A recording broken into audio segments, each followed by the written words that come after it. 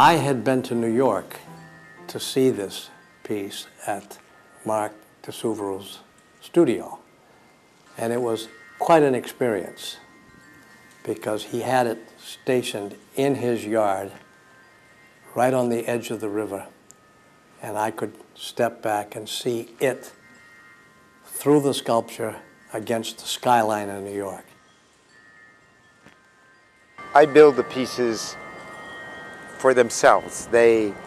As I start, I have an idea, I do a drawing, I go from the drawing, I burn the drawing in the steel, I then weld it, and the piece suggests ways that it can continue. And that's what I do.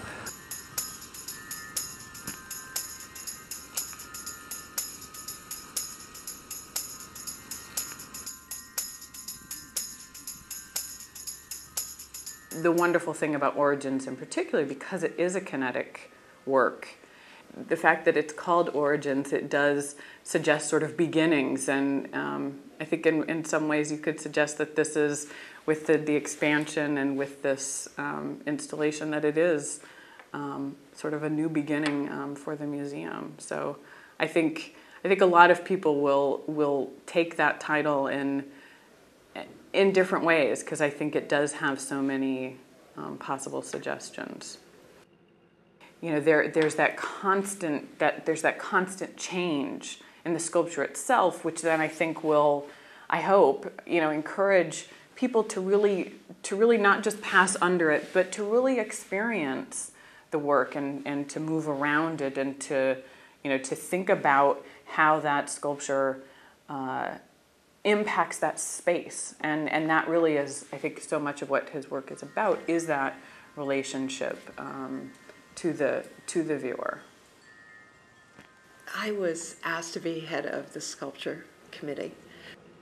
We needed to do what the Currier had always done, which was to go for signature work of great quality that was a landmark of its kind.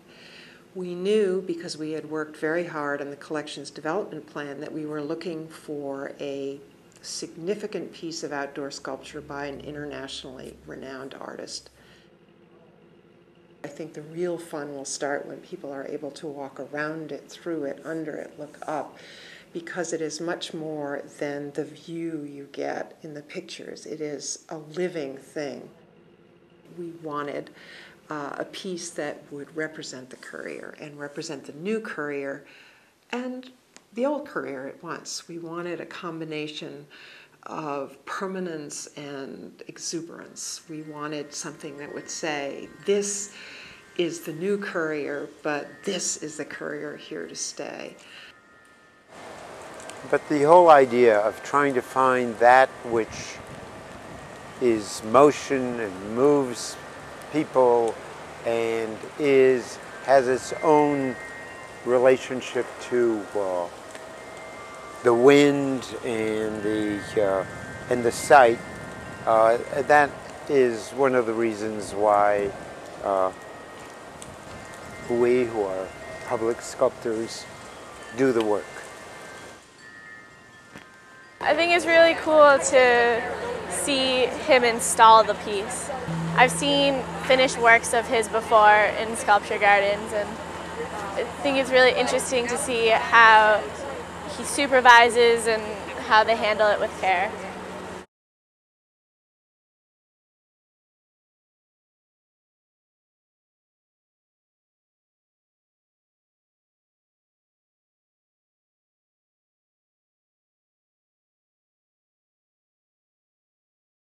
It's not a complex piece.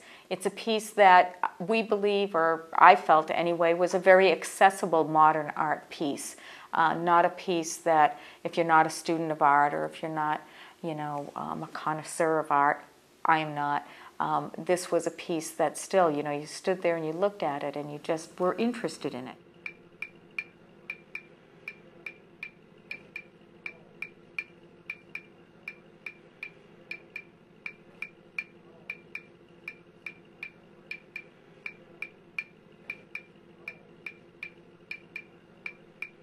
I love seeing the dimension of the sculpture compared to the building.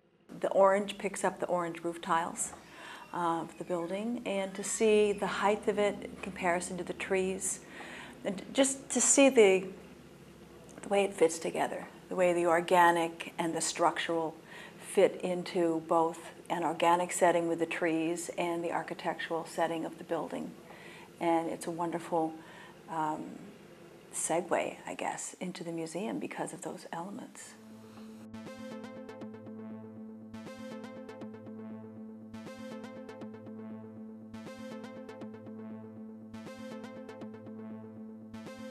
The way that this, particularly this sculpture and its placement, will really transform the experience that people have when they come to the Currier. I mean, we've never had an outdoor work at the museum. This is the first outdoor sculpture at the museum, and its placement in this entrance court that, you know, essentially everyone that comes to the museum will pass around or more likely pass directly under the sculpture and really have that experience of a work of art before they even enter the doors. And I think that's really going to be sort of transformative in terms of how people experience the Currier.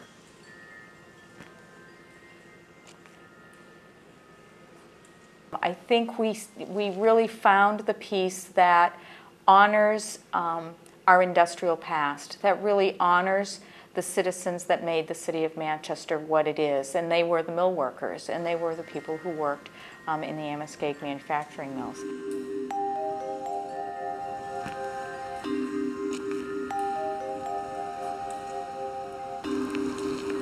I think that the site is very beautiful because of the way that it's surrounded by certain height buildings and the location that it did within that kind of planting that is going to be there with the landscape architects, with the work that they did. I think that it was a very sensitive and a beautiful choice, and I'm very happy with where the piece has become permanent.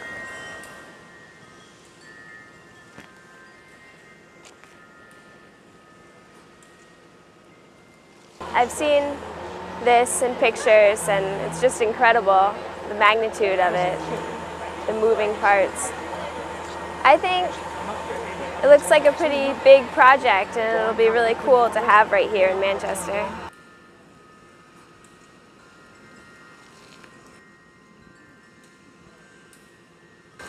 We wish that people also would feel that kind of movement that relates to clouds or stars or all those things that we see in the sky.